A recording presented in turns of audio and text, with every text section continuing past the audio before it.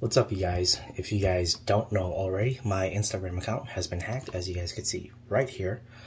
These are all the screenshots that I was able to get, and I was able to post it up on my personal Instagram page, and I shared it on my Facebook about the person that had hacked me.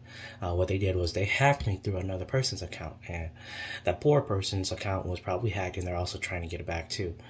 But what I found sketchy was that person has 2 other Instagram accounts, so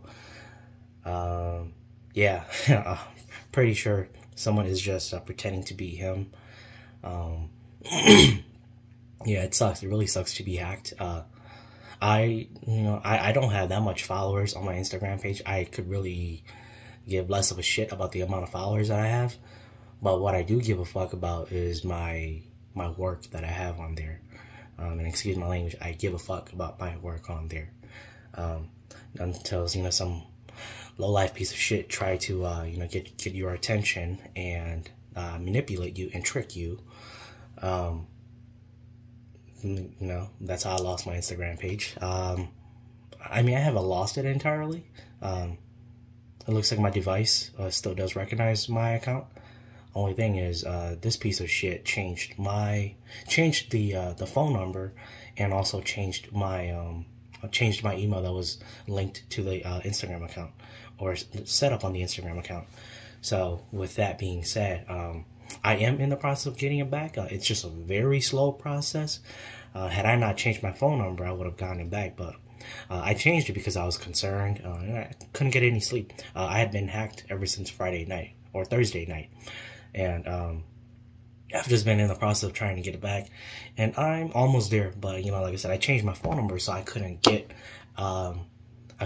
access to it again right away. So now Instagram's gonna be calling that old phone number and not my new number.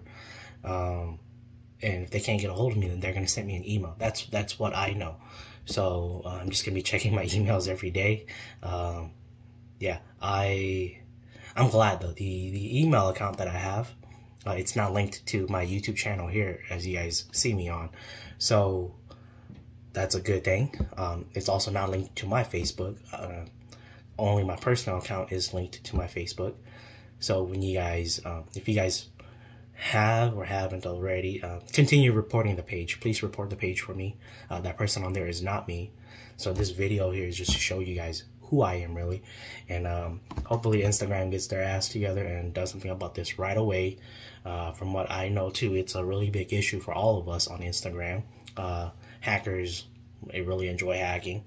I don't know what they get out of it. I mean, pretty sure there's some sort of money involved, but just think about how long that will only last.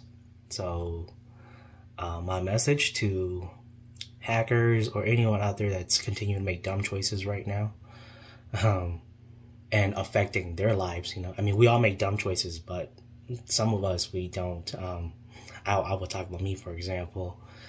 I make dumb choices, but I learn from them to better myself every day, not just for me, but for all of my loved ones, especially my wife. So if you have a chance to change now, change yourself, okay?